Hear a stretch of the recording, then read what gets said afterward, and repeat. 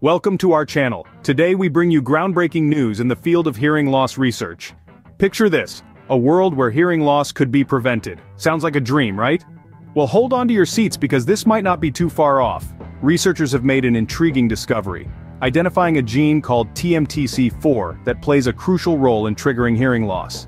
Here's how it works. Mutations in this gene set off a chain of events, initiating a process known as the unfolded protein response, or UPR for short. This process in turn leads to the death of hair cells in our inner ear, which are vital for our ability to hear. This remarkable discovery not only illuminates the molecular mechanisms behind hearing loss, but also provides a glimmer of hope for new interventions. So here's to a future where we can potentially save our hearing before it's too late. Let's dive into the key facts surrounding this discovery. First, mutations in the TMTC4 gene trigger the unfolded protein response, or UPR, resulting in hair cell death and hearing loss. Second, UPR activation has been linked to hearing loss from noise exposure and certain medications. Lastly, the unraveling of these mechanisms could lead to potential drug interventions to prevent hearing loss.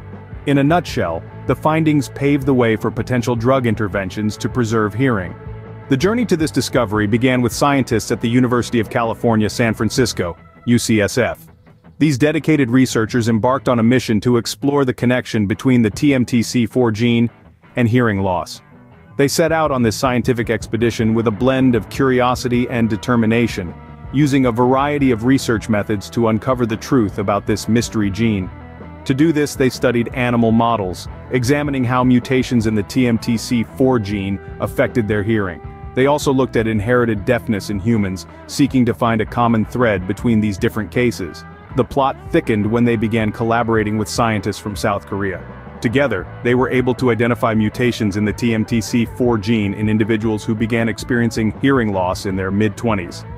This pivotal discovery marked TMTC4 as the first gene linked to adult human deafness, a significant milestone in the field of hearing loss research. Now the question arises, can this discovery lead to preventive measures for hearing loss? The answer is a hopeful yes. Initial testing of drugs like IceRib, specifically designed to block the unfolded protein response, or UPR, has shown promising results in preventing noise-induced deafness in animal models. The researchers are optimistic that similar drugs could, in the future, be used to preserve hearing in individuals at risk.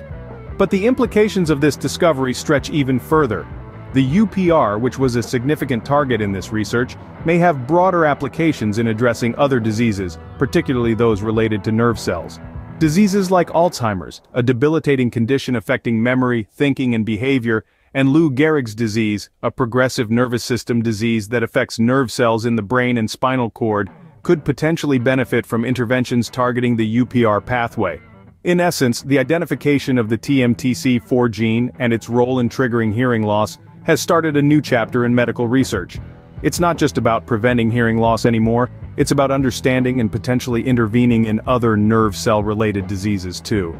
In conclusion, this groundbreaking discovery not only unravels the mysteries of hearing loss, but also opens doors to a future where deafness might be prevented.